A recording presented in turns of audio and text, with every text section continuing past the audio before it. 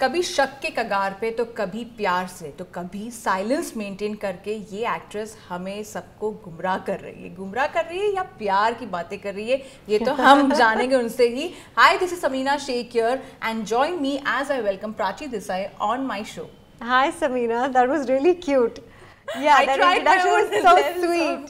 Like basically I tried like working on your roles and wondering like what all you have served. That's amazing. That's amazing. Right. So people who watched many of these movies that you just mentioned, they will know exactly what you're talking about. Yeah. And like as you became super popular with Kasam Se to now your journey with Dhootha, with Silence, you have come a long way, Prachi. Like I have to like really say that, I have seen your, as a kid I've seen your scenes, in Kasam Se, and it's been such a lovely story versus now when I see you and I'm like, wow, that's what we want to see about you. That's one of the nicest things I've heard. Thank you so much for that. Right. And I also completely treasure my fans, the ones who've probably seen the first very job that I did up until now.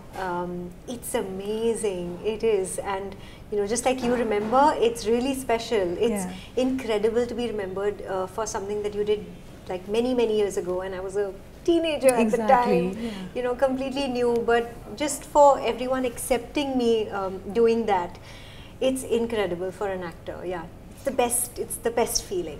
In fact, I used to read like over the years about you also, and you were Bani. I remember the character's name also, and I used to read like she's very simple and grounded and humble.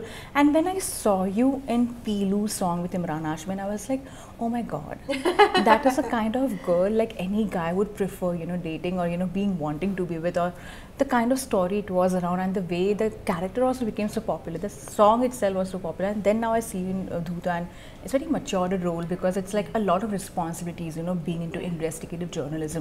Do you also feel that you have also left what you have done in the past and you have completely like come like a very fresh, entrant in the industry? Sometimes it feels like that. Absolutely, and to be honest, for an actor, I mean, or any field for that matter, when you're in a certain line of work, you always are waiting for something different, and you're waiting for maybe a new challenge or to grow. And I think for me, this was it, venturing into, it's my Telugu debut in a series. Yeah. This is my first series ever. It's my first ever Telugu project. It's my first ever project with Naga Chaitanya, Vikram and the team. So there were many firsts in that sense, and that excited me, I think, and it was that point where you feel like, maybe let's give this a shot. But after doing it, there's like a new sense of confidence that is re-instilled. You know that, oh, I can do this also. And that's, I think, on a human level, it's just the best feeling. So yeah, like you said, it is overwhelming for you. Absolutely, absolutely, and totally worth the experience. But also, Prachi, I have to say, when I was talking about, people used to say that, oh, Prachi has disappeared suddenly, But I felt like you have been very selective rather than disappearing from the industry. It's not about disappearing. Of course, there are certain things which we'll come on to, but you have not disappeared. You have been very selective in terms of roles which attracts your attention. You're not just like, okay, I have to select this also, just be there on camera. Is that true if I'm, talking about you? I love your choice of words because that's exactly what it is. I've always been selective or choosy about the kind of roles that I do, and I think that was my approach always, and it never changed. Even now with OTT and with web series and everything, I'm still selective, but I'm also very happy with what I'm doing because it's giving me a sense of variety. It's letting me do the kind of roles that conventionally maybe you wouldn't see me doing on the big screen. So that there's OTT for that. The big screen, of course, is for all the amazing work that you still want to do. So it's a great balance of things, and it's a mixed bag. But I do love this choice of words of being selective rather than anything else, because that's exactly what it is. For me, it's very important that I look at the story on the whole. So it has to be a good story, and then of course the role. There has to be something about that role where you know, maybe it's a point of conflict, or maybe it's changing somebody's trajectory of life, or something like that, like something meaningful in that story and in that arc. So I still stick to that, you know. It cannot just be a role because you know, you're there. I stick to that, and that's, you know, one of the reasons why I'm picky about what I do. And also, like, in the past, you have spoken about, you know, casting couch, and you have spoken about how it does hinder the growth for an actress. But now, as we are growing and as women have become vocal about a lot of things, they have taken to a stand on social media, they are literally giving it back. They are not appreciating movies like anime also for that matter, if women are treated, you know, in a wrong context for that matter. And a lot of actresses have also come up. Do you feel now is the time where actresses can flourish and will be recognized more as compared to the struggles which has happened in the past? You know, women standing up for themselves is amazing in its own, but women standing up for each other, I think that's the most beautiful thing. And I just, you know, I don't know, I'm a dreamer. I just, every day I wish and dream, you know, to see a world where nobody has to put in an effort for these things, you know. It should just be so natural, so normal, so organic. We coexist, you know, everyone's living their own lives, letting the other live their life, and, you know, just be peaceful in your own space. Correct. That's how it should be, you know. But yes, I mean, we've made the world what it is. But yeah, I think women owning their space, standing up for themselves. What I like a lot is, you know, just the ability for a lot of young girls or women actually of any age who are able to watch that much more in terms of, say, real life experiences or interviews or people on social media or somewhere, where they derive this, you know, this energy from, or they derive just, you know, hope from, or maybe as an inspiration, they you know, look up to something and say that, you know, I think I can also take a stand. That is something that I really like about today's times, as you mentioned. Like, there is a shift, there is a change that I like the most. Yeah, being able to, you know, find an example somewhere and just derive that, you know, kind of like support through it. Yeah. While nepotism still as a term exists, and thanks to Kangna for even inventing this word, as you know, completely like coming out of it, and a lot of people who've spoken about that, I've seen one thing in you, Prachi, and it's a very good, it's a compliment to you that you have not let that deter your performance. You know, you have come as a new, you know, as a person on your own without a godfather, but you have grown on your own, you know, with your own contacts, whatever you could do in whatever space, and in your performance spoke volume rather than, you know, all these elements which people feel that could just make you a star. Do you feel that the same? That's very kind of you to say. Thank you. Absolutely. I think at the end of the day, you know, when you have to look back at your life, what's going to matter is everything that you continued doing, you know, you just not giving up, you know, you living your dream, because every single day I'm so grateful about this life, you know, everything that I was able to do. And even now, I mean, there's some great stuff that I'm getting to do. So I just want to look at that and focus on that. But yeah, it is amazing. And just that when you realize at some point in your life that what's going to matter is that nobody, you know, gives up, because you don't remember, you know, the things that you didn't do. You will remember the things you did. Yes. So why not make, you know, the most of that? And I think I'm a living example of that. But as we also talk about these topics, and as you said, like, you have made your Telugu debut, it was also debut for Naga Chaitanya, because he has not done OTT. And when I interviewed him, he was like, I have not done OTT. I was not very sure, should I be part of it or no. Reluctance was there. But finally it happened, and I saw, you know, I started seeing the series.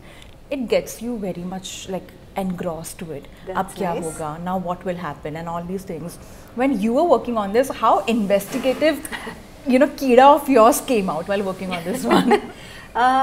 What do I say? I mean, it is my first ever Telugu project, and my first ever web series, so exciting in that sense. You know, the process is large, because you have so many episodes. I mean, we have 8 in our show, and if it's about 30 or 40 minutes each, it's almost like making 3 movies altogether, you know. So in that sense, yes, everything is a lot more. But well, what was my investigative, instinctive side that really came to the fore? You know, I just have to say that this whole supernatural element to the show was so fun, so interesting in its own, and my director's imagination runs wild. If you watch the show further, you will see what I mean. I mean, you know, these are things that on a normal day you and I are not imagining. Exactly. But you know, he imagined all of that. He put it onto paper. He made us all you know, play it out. Okay. It's crazy. It's pretty crazy. In that sense, I think the whole experience was a lot of fun. What I probably didn't get to do as a journalist on the show was field work. Like you don't see us you know, interact and do those things that maybe a journalist gets to live on a day-to-day life and as a part of the job. I think the point at which the show starts at is an unfortunate turn of events. So basically it starts as at this point where, you know, things start happening, and then you follow, you know, that stream of events. So yeah, maybe the next one I can actually do some proper like journalism. But as you also, which is a tough job. Tough job, yeah. It's a tough job. I mean, I may not have got to do field work and stuff on it, but you know, in general, because when you watch the whole show and then you realize that you know, it's a job that comes with so much responsibility, and at the end of the day, I mean, see, you guys, y'all are, you know, Dhootha, the meaning of Dhootha, our show, is a messenger, and journalists are messengers, you know, to mankind, to all of us. So it is a beautiful profession. It's got all that responsibility on it, and you guys are never supposed to, you know, I mean, you choose not to give your opinion of things, you know, you rather choose to just give us the news, the message, whatever that is. But in so many terms and in so many senses, you know, journalism or journalists have been the key force to, say, some of driving these big revolutions, you know, in history, even today. So I'd say that it's one hell of a job, and yeah, I would love to, you know, kind of live that more on screen in the future. Play a journalist again. I would love that. In fact, as we talk about journalism also, you know, there are so many times when you don't even realize, but headlines really get into a star. Like there are some, you know, complicated headlines or something, you know, which could be very controversial, which may not intend in, you know, that way, or sometimes it may intend, you know, and that leads to a lot of trouble for the actor and their personal life and their professional life. Have you ever been a victim of that, and how have you dealt with it, you know, if you were in a situation like that? Absolutely, yes. I think most of us actors would say that it happens. It's only at a certain point in life or in your career that you know, through experience, you realize that this is a part of the job. See, I would like to say that, you know, it shouldn't be a part of the job, like, you know, something that you know, causes you any kind of discomfort at a personal level, you know, that shouldn't be, because at the end of the day, you know, you are your family, and you know, all of that, and your friends, and you know, your world, whatever your world is. So yeah, I would say that it has happened, but then over time you learn how to you know, just get past it, not let that affect you. I'm still learning, because see, every day is a new experience. You just never know what, when, how. But I think as a person, I've always chosen to kind of stay a bit, you know, stay more private, and you know, not just be out there with my life. I think that's kind of my way of coping with, you know, keeping my life guarded and my loved ones close and stuff like that. So you find a way. And last two questions to you. The very first being is, as being an actress, you are a public figure, but how do you try to manage your personal life? It could be a relationship, it could be a family life, which doesn't come under radar. There are occasions where you have also opened up, you know, when it came to your past experiences with a person you were dating, and you know, he cheated on you and all these things, but it was your choice of opening up. But sometimes people, especially the social media people, or we journalists, you know, we get into that, like, what exactly she's up to, why is she single, or you know, what exactly, does that get caught in your head sometimes, or how do you let go of that negativity it could lead to sometimes, like, why is it bothering them, it doesn't affect my work for that matter? How do you deal with that? You know, I think when it does affect the other person that you're probably with, maybe you know what your line of work is, and you know that up to a certain extent, you know, there will always be that interest in your life and things like that. But then when it starts affecting other people, you know, I think that's the time when you really feel a little helpless, because you know, there's only that much that you can do. And like I said, you know, you still live and you learn. You just don't know, you know, what, where could really affect somebody's equation. But I think for that reason, I'm always kind of, like I said, you know, I'm actually very protective about my family, my personal life. So many of them are so crazy shy. They would never, like, you know, want to be in front of the camera. And I think you would also relate to that, because in your family, I'm sure, you know, you have people who they feel very weird, like how come they're on cameras? Exactly. It happens to them. So that happens. And you know, also personally, I think people that you're involved with, I mean, all the time will people be from the industry. There will be people you're with who are who have nothing to do with you know, media and our industry. So I think for them, I just get then all the more protective, because I would like to, you know, just make sure that their life is intact, you know, not getting affected because of my line of work and things like that. So you overcompensate, And lastly, before I let you go, what are your upcoming projects you're working on? You're also working with Manoj Bajpayee, and Silence is all about it is. So tell me about your upcoming projects. Well, the Dhootha has just dropped, so I'm really hoping that all of you guys go watch Dhootha. You have to tell me what you think of the show. I have liked it already, so I'm just watching the series, and I think I will get into a very Shakki wala zone after watching this. Right. It happens, right? Because you are constantly thinking of it, like कि calculation करो literally. इसका मतलब क्या है? I want to know all the wrong guesses you're going to make along the way, you know, as the episodes progress. That's going to be fun. So, well, Dhootha has dropped. I'm really excited. You know, it's a different space altogether, so that's nice. And then there is Silence too. We had a whole lot of fun, you know, during the first part.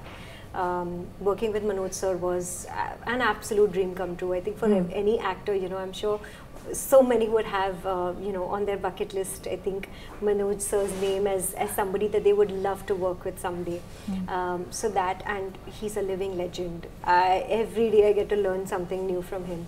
So working with him for the second time on this one, it was all the more special. Wow.